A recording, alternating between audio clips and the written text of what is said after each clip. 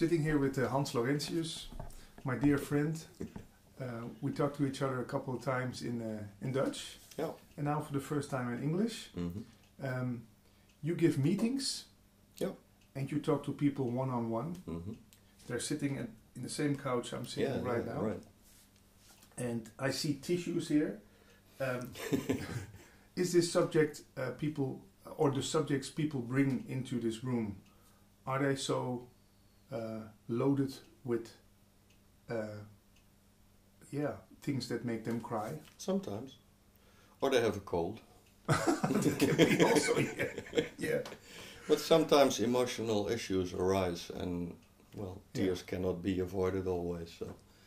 But you're no therapist. No. But still, I sometimes confront people with issues or things. And that may hit. So, Yeah. and people start to cry or something releases and it gives a few tears. It's not that they're crying all the time. Mostly not. But it happens sometimes. So. Yeah. And can you tell me why is it that when you touch something inside me that I haven't felt for a long time, Mm-hmm. that it automatically brings up a big emotional response? Well, exactly like you said, because it's repressed for a long time. And basically everything seeks release. So it wants to be liberated. Mm-hmm. So it comes up and usually we hold it back. But if you don't, it just releases itself and it can bring tears or laughter or anger or silence. Yeah. And how come we hold so much back? We're afraid to feel everything. So as a child we learned to repress certain feelings because it's too overwhelming. Mm-hmm. And for a kid that's 4 years old, you can understand that when parents have a row, for instance, or somebody is drunk or whatever, it's very scary for the kid. It can't handle it. So there's a sort of emotional decision not to feel everything completely.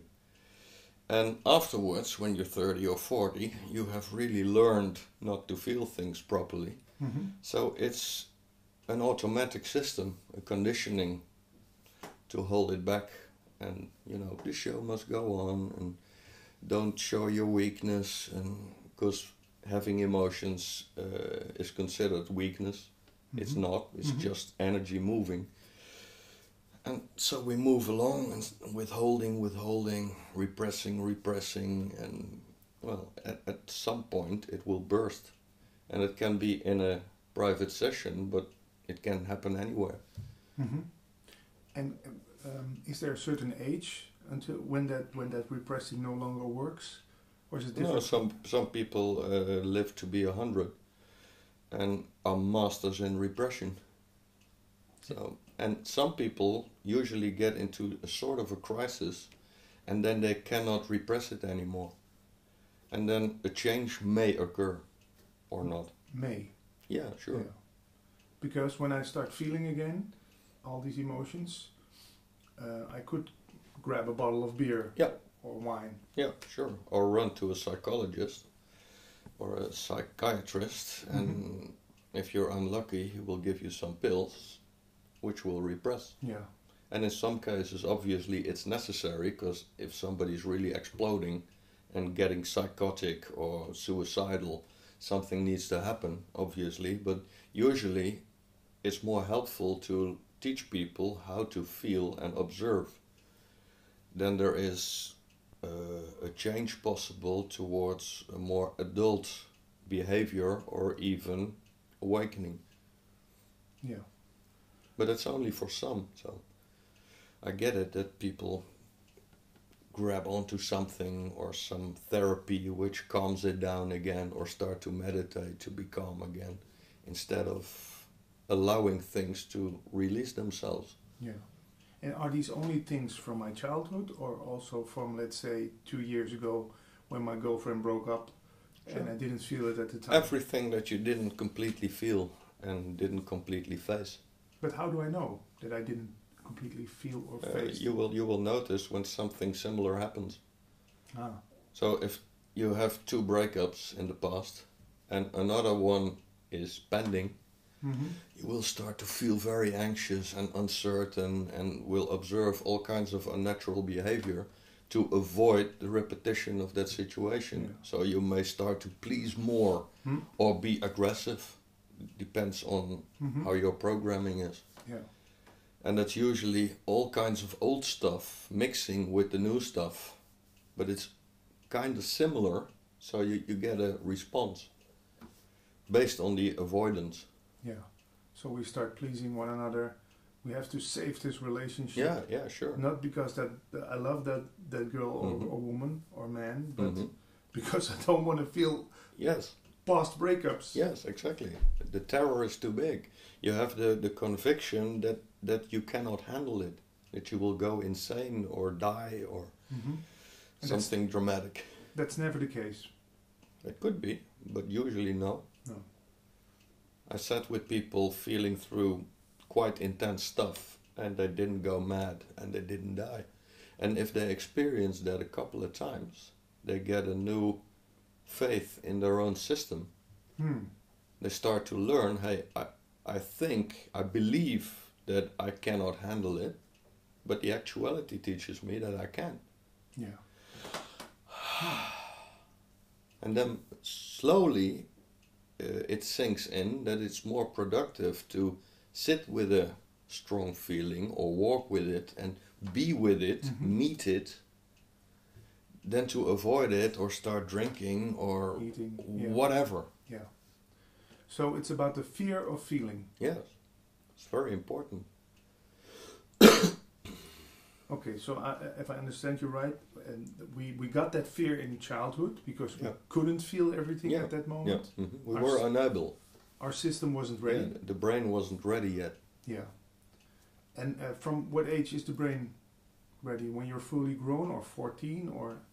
Can you say something about that? It depends. Usually people tell me that at like 20, 22, the brain is completely equipped.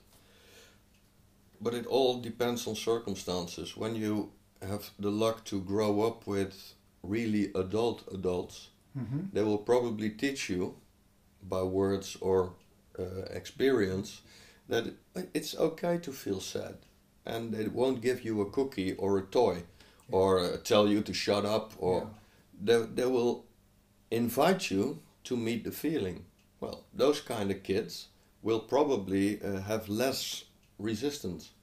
Other kids who are constantly told shut the fuck up or are distracted all the time, kid is sad, put on the TV, give it a lollipop, they will never learn that it's better to meet.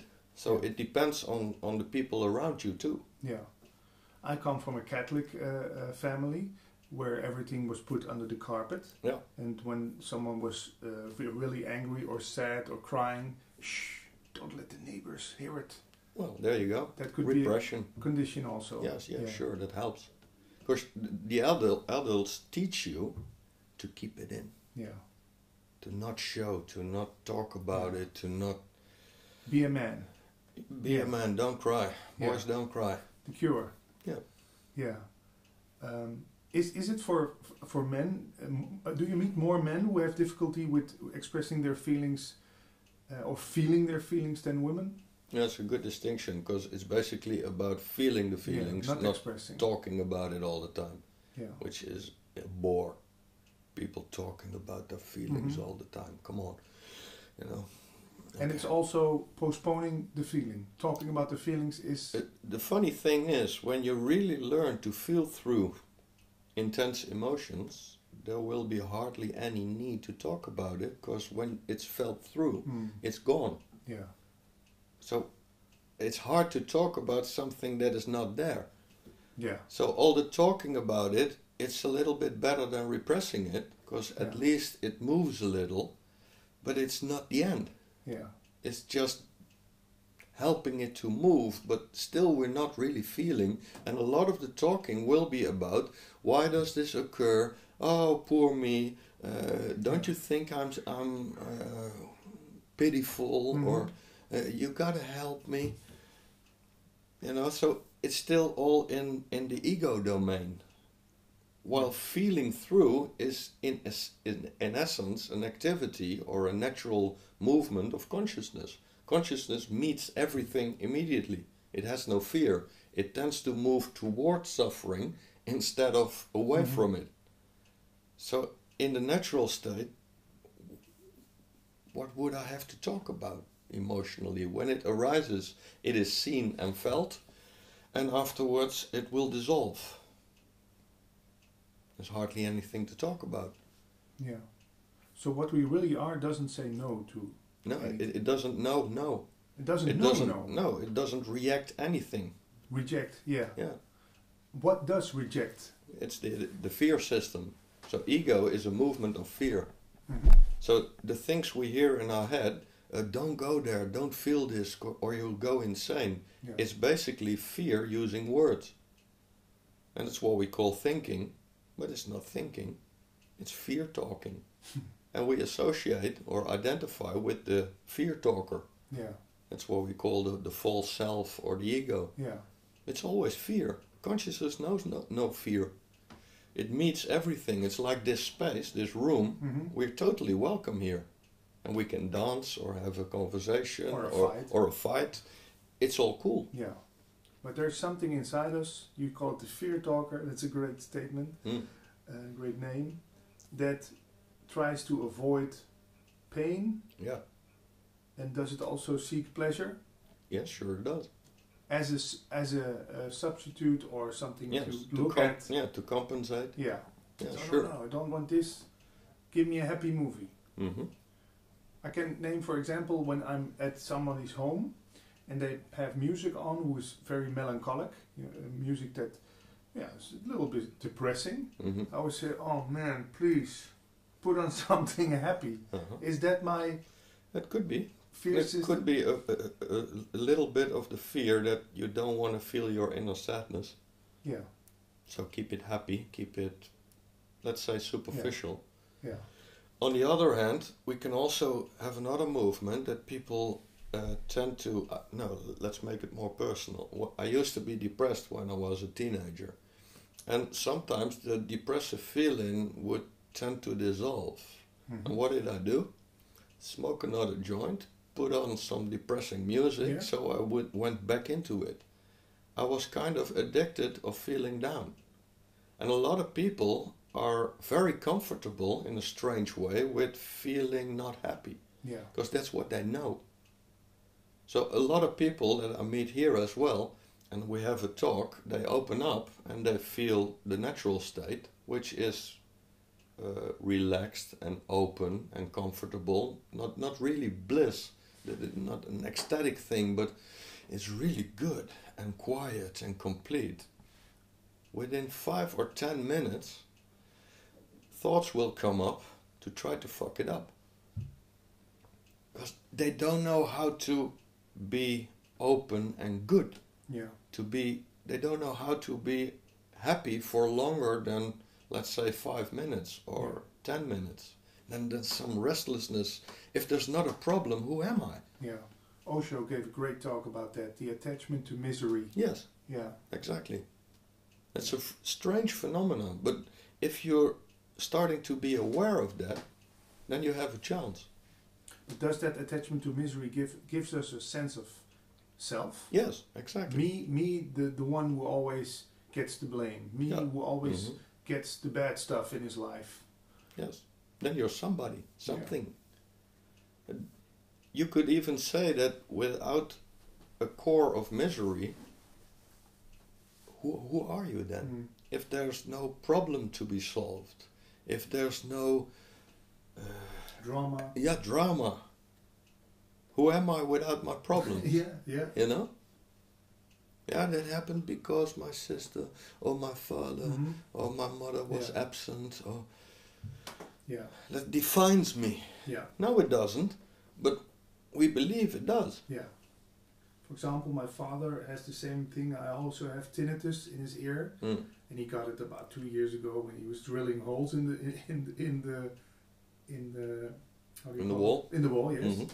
And every time I see him, he talks to me, oh, I shouldn't have got the tinnitus. I shouldn't have got it. Yeah. How could I be so stupid to drill those holes in the wall without using ear protection? Every time, for 2 years. Well, there you go. It has become his new identity. Yes. Me, the tinnitus sufferer. Yeah, and give me attention because of that. But what is the right way to respond to such thing? Not? That there is not a ground rule. You know, when you're present, you can never know what you will do. Mm-hmm. It is unlikely, though, to move along and sing the sad song along with somebody. Yeah. So maybe you will burst out in laughter at one moment, or the next time, shut the fuck up about it. Yeah. Or it could be anything. Yeah. Or you could give him a hug, or give him earplugs anyway, Yeah. or give him a new drilling machine, which will drill some more, Yeah. maybe it will go. Yeah. It could be anything. Yeah. There are college teachers of yours who say, just go fully into the story with them. Yeah, that's an opportunity. Yeah. But you cannot say that if this situation arises, that is the right response. Because then we're talking about rules. Yeah. Freedom knows no rules. So you never know. Yeah. Freedom knows no rules. Yeah, otherwise it's not freedom, but a code. Yeah. And what we are is that freedom. Yes. And if you live like that, you never know what you're going to do. And that's scary for the fear guy. Why is that scary? It likes to do things right. It's afraid to make mistakes. It's afraid to be judged or kicked out or not loved. Freedom isn't afraid of that, so... Yeah. And for you as living as that freedom, how does that work with friendships and relationships, and are they still important to you? Yes, but not in the way as before. Not to fill a hole. Not like using your friends to get rid of anxiety. Or what we talked about before. I used to be restless and fearful and anxious. So I surrounded myself with so-called friends all of the time. Did I really need to be with those friends? Was it love? I don't think so. I think it was an avoidance strategy. Yeah. When we would talk or make music or drink or whatever, or go to a pub or whatever, you didn't have to feel all this restlessness. Yeah. I think it was about that more. Not that I didn't also love them. Sure, it's always mixed. Now I don't even like that anymore.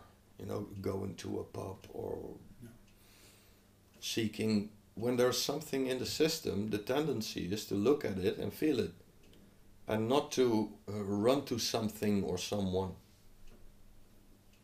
Yeah. So friendships are still important, but it's without need. Yeah. And that changes the quality of the friendship, or? It can also destroy it. Well, that people think, oh. Yeah, he doesn't care about me. Yeah. I do.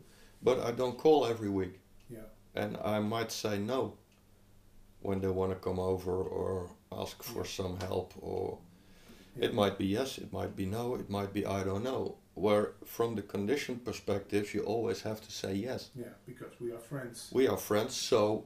They're always 24 hours a day.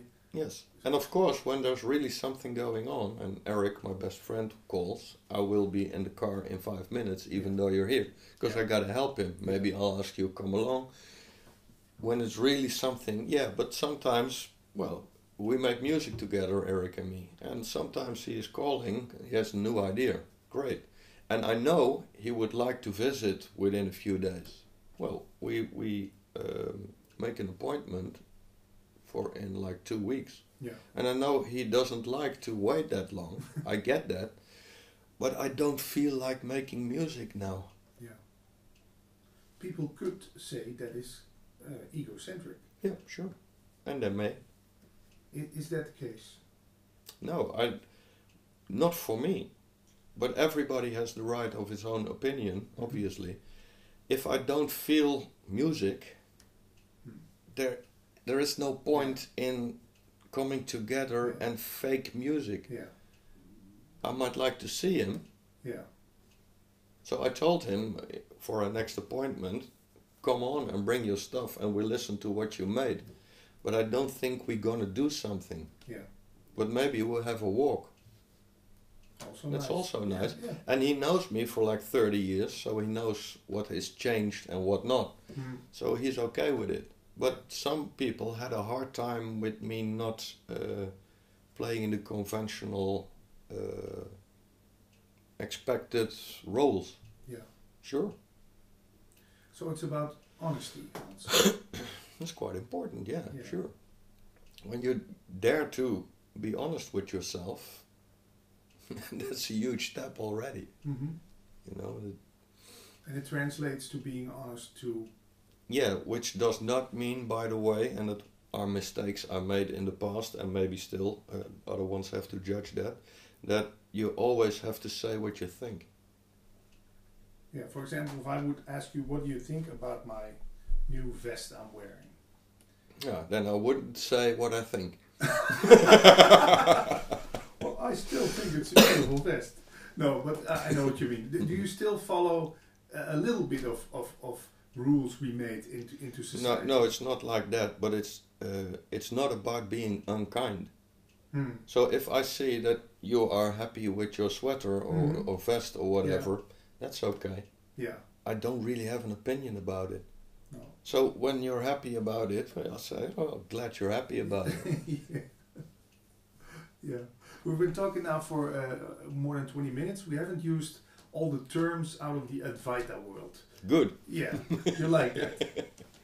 Am I sitting here with an a-dvaita teacher, or what? That's what I'm called. Yeah.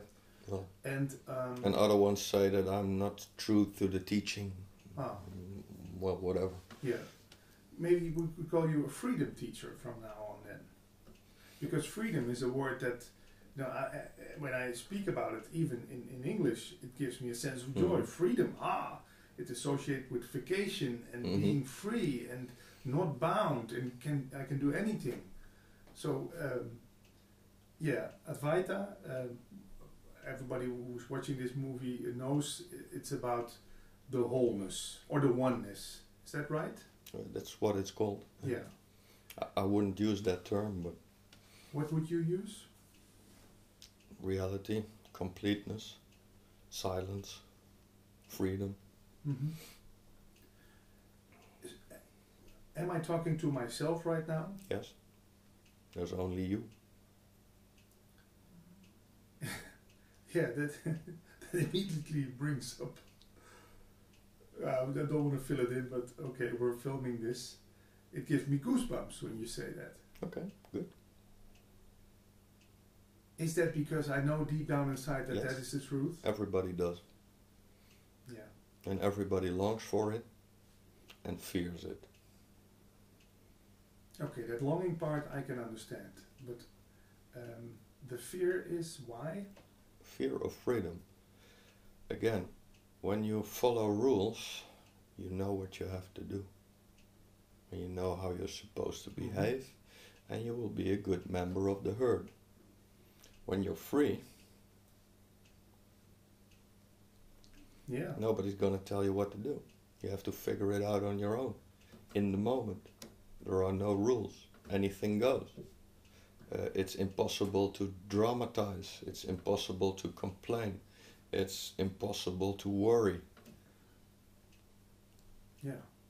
So who the fuck am I if I cannot worry or have goals in the future or be ambitious, or all the normal stuff is absent.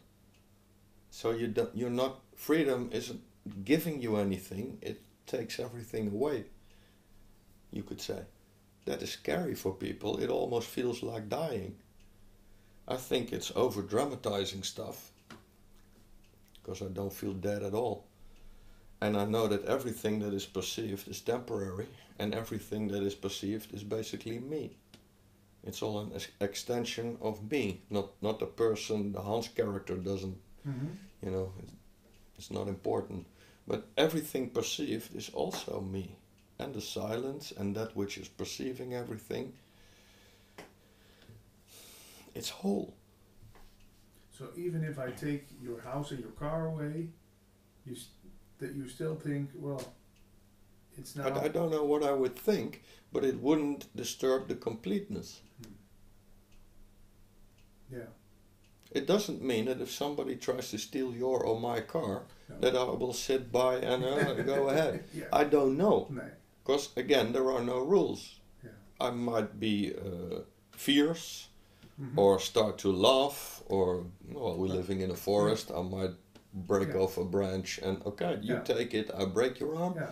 It could be anything. Or you could think, well, it was a stupid car anyway, let him have it. Yeah, I don't know. Yeah, but that's freedom. Yeah. Yeah, but I'm thinking about a colleague of yours where I stay sometimes, Joannika, her whole farm. Yeah, it burned down. Burned down. It was a beautiful place. Yeah. And she was standing there, I was thinking, oh, look at the flames. Look how the paper is dancing on the flames. But the police officer standing next to her was saying, ma'am, you have to go inside, you're going insane. Yeah. And she said, hey, keep your fears to yourself. I'm enjoying the show.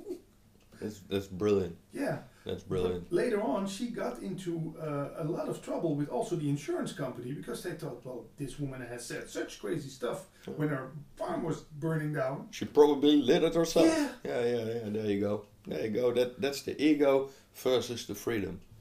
And the ego, the fear factor, can never understand a liberated being. Same thing happened to Osho, a guy, I was told, threw a knife at him at a seminar or whatever it was called. And he just moved to the side and the knife missed him and he kept talking. So the police said that didn't happen. Because you should be scared or angry or react to that. Yeah. Great. So okay, how is it for you as freedom living in a world full of persons who are anxious and fearful all the time? Is this a great place to be then? Yes. For a while. So there are basically two perspectives. From an absolute standpoint, there are no other creatures, so nobody's suffering. And that is not a thing, an opinion, that is something felt in the background. Mm-hmm. On the other hand, because consciousness moves, we talked about emotions earlier, consciousness moves towards things, so consciousness also moves toward people who are suffering. That's why the door is open, I guess, and I do what I do, because basically there's no reason to do it. It's all one anyway, to keep it simple. Still, this meeting capacity, moving towards things, is there. So this organism is just used to touch, with result or without result, to try to touch people, and maybe something happens.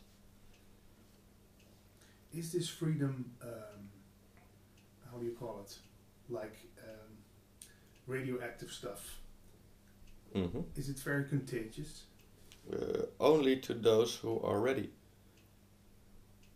So Ramana Maharshi used a way of explaining that. He said, say I am fire, and somebody comes along who is a wet block of wood. It will not catch fire immediately, it has to dry first. Yeah. But if somebody brings a handful of straws, it will ignite immediately. Yeah. So that all depends. So some people come here and they think, I don't get what the guy is talking about.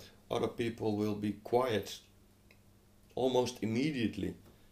Some people will get what I'm saying in 10 minutes, and others will come years on end. Yeah. To meetings or private sessions, and to me it's all good. Yeah.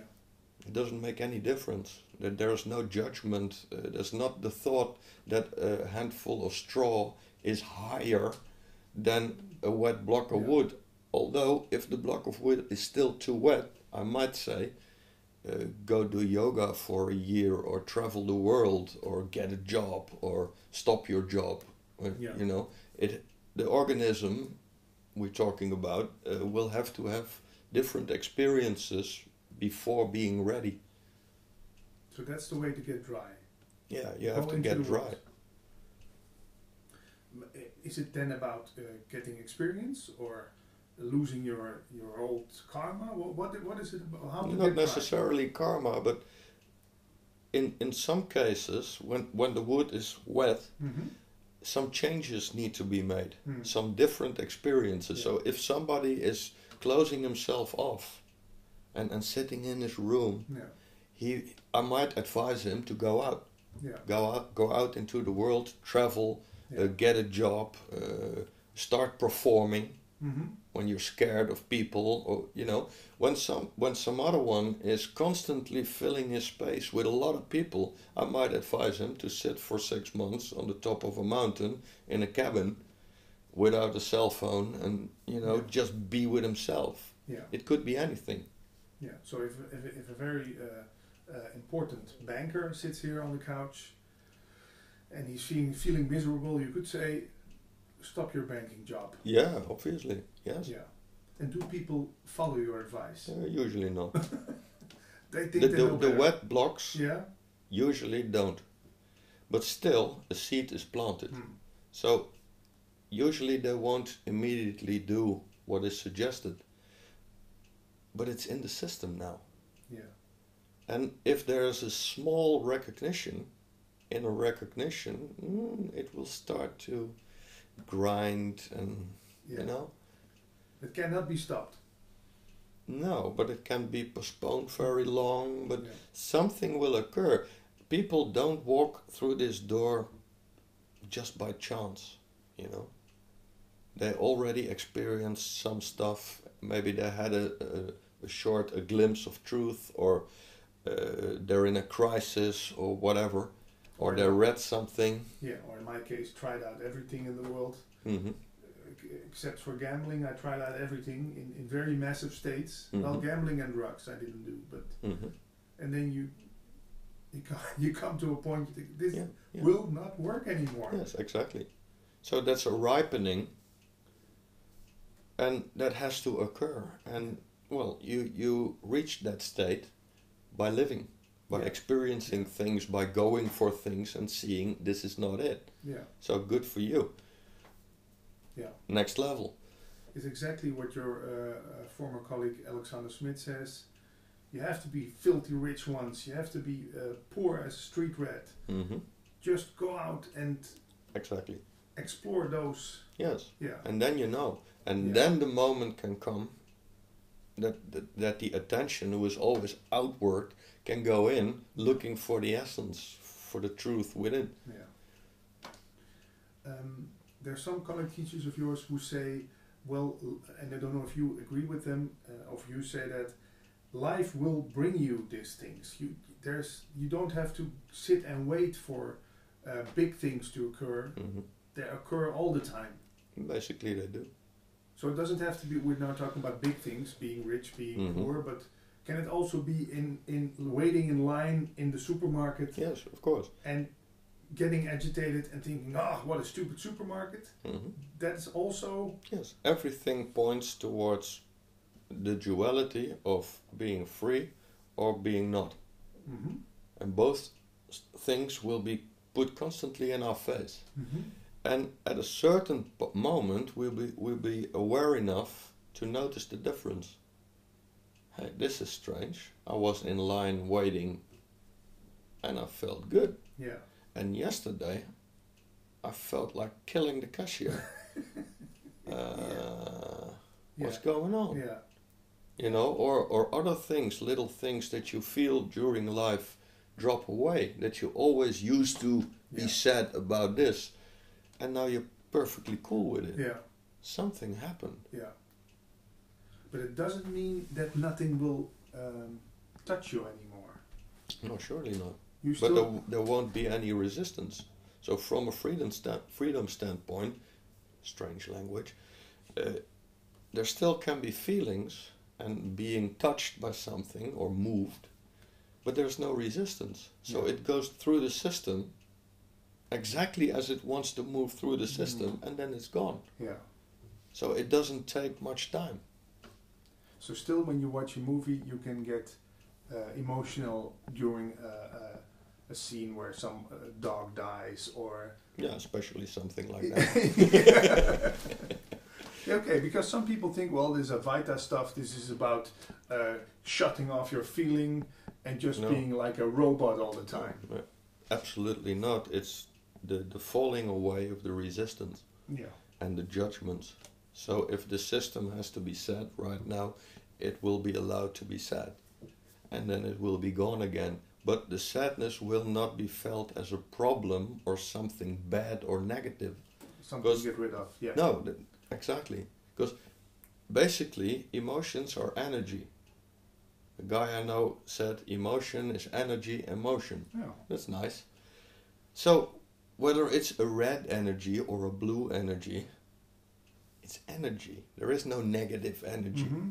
You know, but from the ego standpoint, happiness or love or attention will be seen as positive, and sadness and jealousy will be labeled negative. Yeah. From consciousness standpoint, All the same. it's just energy moving. Yeah. So what? Yeah. Another thing that is talked about frequently in these a-dvaita circles is the free will. People I hang around with, I'm not saying everybody. Can you tell us something about that, Hans? Did I come out of free will here to talk to you in English? No, of course not. It just happened. Yes, it happened because of a lot of movements and happenings in the past, which put you on this path. For example, me learning English in school. That's a part of it. And you, what you earlier said, trying out this, trying out that, and it all didn't work. And then at some point, non-duality came in view, and you started to look into that, and you discovered that I and some other people were talking about that. You didn't control that. You didn't decide when you were 8, when I don't know what 40, your age is, 41, I'm going to sit with Hans and have a little chat in English. I didn't either. No. I think I would call you crazy if you told me this is at 21. In 20 years you're going to do interviews about something called a-dvaita. Yeah, exactly. Yeah, so that says... It just occurs. Yeah. All kinds of energies are moving us in different directions. And everybody knows this. You're walking in the street and suddenly you see somebody and you're struck by lightning. And you go after him or her. And because you do, and you start living together and you may have kids, you move to another place, you meet new people. Did you do that? It happened. Yeah. No doer. No doer. And free will, when you feel will, I want this, it's not free, it's force. Yeah. You have to. Yeah. You know, so of course there is will or wanting something, but it's not free. No.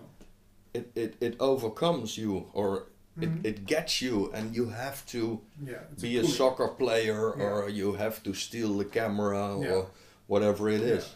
That's what most people tell you when they're full of something. They say, I couldn't do otherwise. Voila. It had to be done. Yes. So there is no free will. That's insane. Still, the jails are full of people who have been told that it's their fault. Yes. That's the way we organize things. Yeah. Because it's all from the separate perspective. So when we think we're all separate beings, you're responsible. Yeah. I get that. So when I'm driving with the car and I drive into somebody, I will not say, there's nobody here and it's all consciousness moving. I will say sorry. Yeah. Or asshole. Yeah. You had to let me go, or whatever. Yeah. Whatever comes. But I won't make an a-dvaita excuse. No. Because nobody thinks like that. You know? And when everybody would think, it won't happen, but would think like that, I wouldn't have to explain anything. Yeah. Still, I can imagine that you are quite a popular a-dvaita teacher, or giving meetings. A lot of people come to you and they think, or maybe they do, look up to you. Yeah. They think, he's the man that represents freedom for me. Yeah. I have to be near him all the time. I have to visit all his meetings, read all his books. What would you say to someone like that? It's irrelevant what I try to say, because they will still perceive me as they perceive me. But often in satsang or in meetings, I say, you don't know nothing about me. You only see me when I perform, when I'm on duty, being the teacher. But I'm not a teacher. The teacher is a role. You know, later on I'll be the dog walker, or the typist, or the cleaner, or so they don't know me. You once said in our Dutch interview, don't mistake the mailman who brings the love letter. Yes, with the letter. Yeah, the love letter is the thing that it's about, not the man who brings it. Yes, exactly. Yeah. So every organism, including this one and that one, is flawed. You know, that's okay. But it's about the message and not about the messenger. Yeah. But that's a mistake, that's part of the game. Yeah. We always do that, and that's why there are a lot of trouble in spirituality in general, because people have perceptions, and then moving on they start to see, but he still does this or that or whatever for me or anybody, and then they're disappointed or angry. Yeah. And of course there are people out there who are not about truth or really spirituality, but about power. Yeah.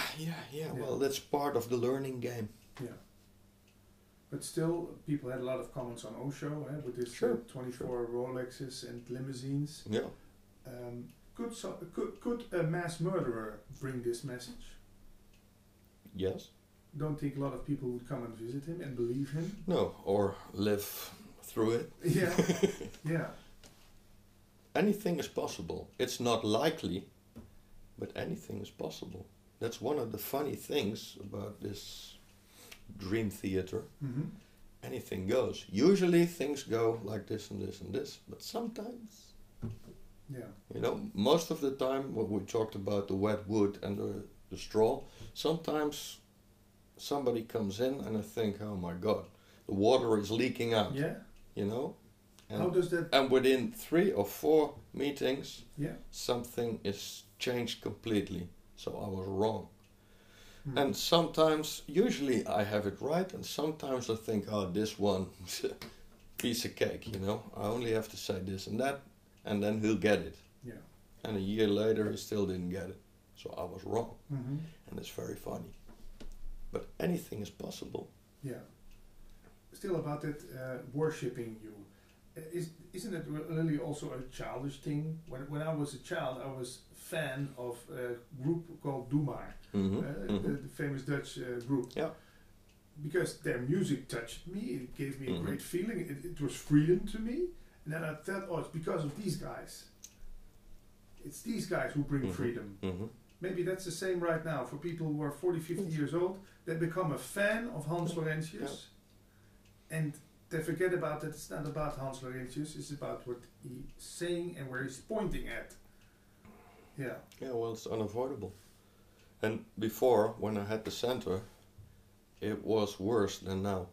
Your own center? Yeah, because then there is a steady place. Fan base. Yeah, which kind of goes to feeling like home for visitors, you know, when it's there for 10 years. And there it was worse. And now there are loose meetings and some weekend retreats, and so it's more free. Yeah. And I'm a little more blunt these days than I was. I basically say the same, and I was confrontational always, but it's got a little worse. Maybe because of that. I don't want that. I'm not seeking adoration. I'm trying to find a way. Yeah. Consciousness basically is trying to find a way to make consciousness see. Yeah. It's impersonal, but people take it personal. Yeah. Yeah. Obviously, of course, that's their reference point. Yeah. But it's not mine. They do not know better. And they did the same with Jesus. Yes, of course. And there's no reason to blame them, but you can try to play with it to wake them up out of that. Yeah. You know, so sometimes ignore, and not by planning. Yeah. But sometimes somebody is ignored, and then later on comes to me, or she comes to me, I was pissed off at you. Why? What did I do? You didn't even look at me. Oh. Yeah. Good for you. Yeah. All the people want to sit in front of you at the first row. And some or other ones want to hide in the back. Yeah. Yeah, some love me and some fear me. And some others can just be with me. That's most relaxing for me, if we just can see eye to eye. Equally. Yeah, that's the best part, but... Yeah. Still, maybe some people are watching this in 400-500 years, and they started the Hans Laurentius Church. Oh my God. But they think in 2016 there was a man wearing an orange shirt who talked truth all the time, and we missed it then, but that was the Messiah who came back on earth. Well, the Messiah is saying, I'm not the Messiah, don't start a church. Burn it down. I will not sanction it. Look for yourself. Yeah. Look for yourself. Yeah. You can use anything to be inspired, but you don't want to be a follower, because then you're following somebody else. You got to be you. You got to find out what you are. Yeah. Not being a clone. Yeah. But Hans, in this way, you're not going to become the best-selling author. No, I won't. I'm not going to get rich. I'm very sad. Yeah. Yeah, well, I think it's very honest, again, that you do talk about this way, because there are enough teachers who almost seem to enjoy all the kissing their feet and hugging. Yes, of course. Of course, it's great for what remains of the ego. When I had the center, there were hundreds of people there, coming there. And parts in me really liked the adoration. Yeah. And that's when I started to get scared a little. Because that was not the point. That was not why I was singing my song. But I could feel, ooh, and people in love with me. Yeah. Oh, wait a second. I had to really be honest and look within to get that out. So it was helping me too. But I was happy when that was out of my system, and then the center could stop. Yeah. What a relief. Yes. Yeah. It was great for the 10 years that was there, and beautiful things happened, and people changed, and it was great. But there were also downsides. Yeah. We have about 10 more minutes. I would like to ask you about another statement in the a-dvaita world. This world is an illusion. How can I use this to find my freedom? Non-attachment, just thinking, well, it's just colors, smells, but has nothing to do with me. What do they mean by saying this world is an illusion? I don't know what others mean by that. Would you say such a statement?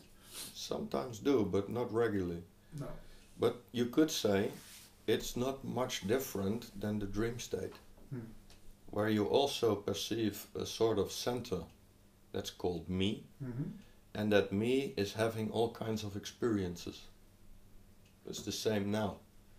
But when you step back a little, you can, I think, fairly quickly notice that it's all perceptions. Smells, feelings, bodily sensations, emotions, thought patterns, images. They're moving in view and out of view. But there's something just viewing. So, from that standpoint, nothing is real in the sense that it's absolute, unchanging, or forever. It's all... passing by. Yeah, it's pixels. It has no real substance. So in that sense, yeah, sure. On the other hand, everything you experience is also you. So you could also say the only illusion is the idea of a separate entity. So the world, whatever that may mean, is not an illusion. You are an illusion. Because a mistake is often made in this topic, that people start to say everything is an illusion, but they forget themselves. They forget the first identification as me being somebody, something separate. That's the illusion.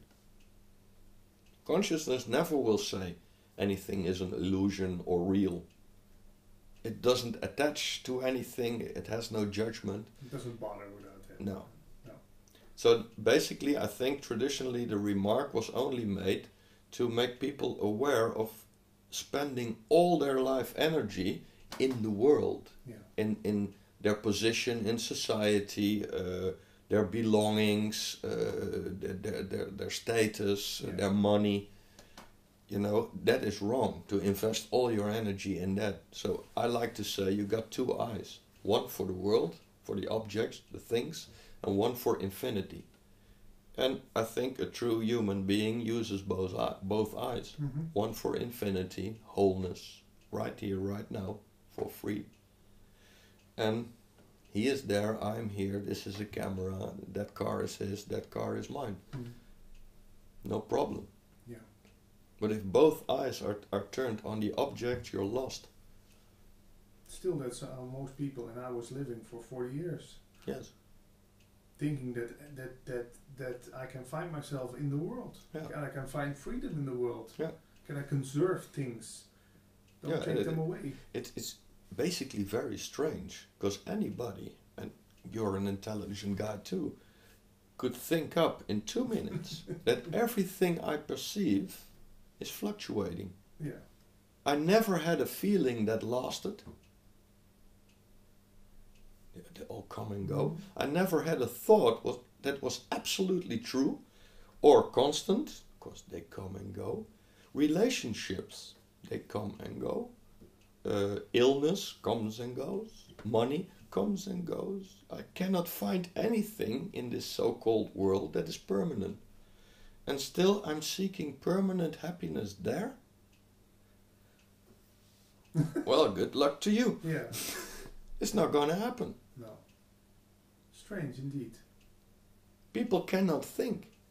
They don't really look. They don't really question things. I believe I can be happy to portray myself like this or that in the world, and then I'll be permanently blissful. Yeah. In a world that is permanently fluctuating and changing. Come on. Yeah. Wake up. It's impossible. It will never happen. And all the time, this real happiness, which is very quiet, not so screamingly happy, is in the background. You can lean against it, as a matter of speaking, and just enjoy the show. Just like in a theater. Yes. There's a comfortable seat. Yes. And just enjoy the show. Instead of thinking that you're one of the characters and being scared or happy all the time. Yeah. Relax and sit back, and it's even worse. You're the perceiver of the theater and the so-called you sitting there. Yeah. You're even outside the theater. You are that which is not moving, never changing, unaffected. Nothing ever happened to you.